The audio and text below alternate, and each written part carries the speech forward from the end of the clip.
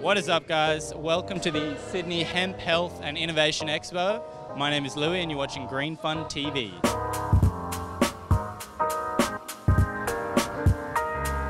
Tastes like quinoa.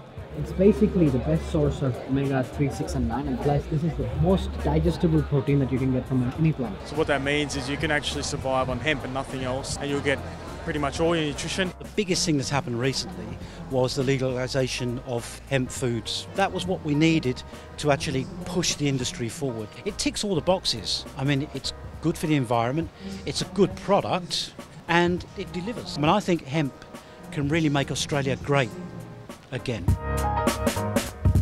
There's quite a bit of work being done on some of the symptoms of dementia, and they've got these chronic medical conditions such as chronic pain, and nothing else is working. So cannabis seems to work for some of those patients, and whilst they might not get 100% of pain relief, to reduce the pain score can be huge for their quality of life. We're still early days of a quite exciting industry.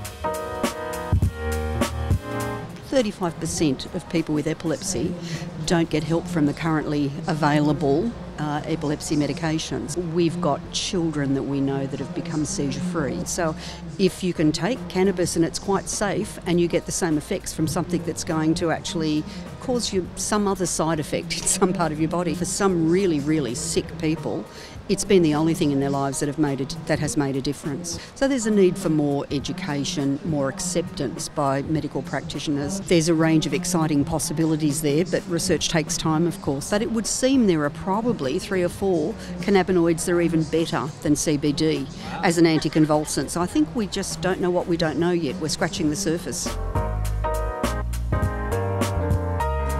I think we need new politicians, new lawmakers, because these guys obviously do not have their fingers on the pulse.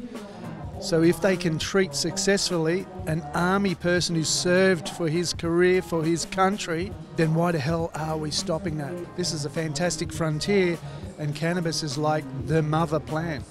Those people that we see daily who are off opioids, I have a lady with me right now, 25 years on methadone, and this weekend she's off it.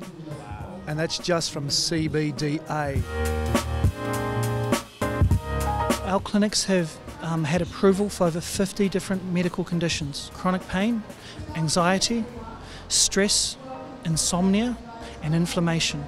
So that is most definitely a condition or a symptom in which we can get medical cannabis approval. The entire time from us consulting with you to seeking approval to dispensing the medicine is approximately 7 days. It's actually a lot shorter than what people think. The research shows that it is safer medicine, and I think the future is bright for people to be able to access it more easily. This hemp t-shirt I can wear for 4 weeks in a row, no wash, no smell.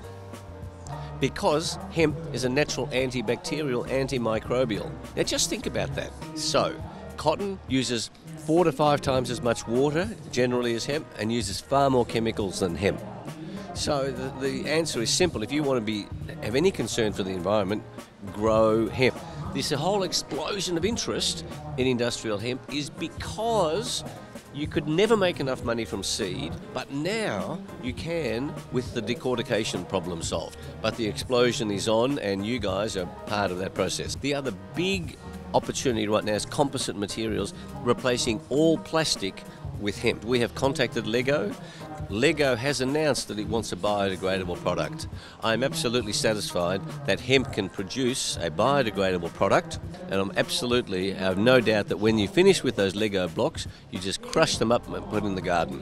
Companies are in trouble. They have to solve their environmental impact problems, their greenhouse gas emissions. Hemp is their solution.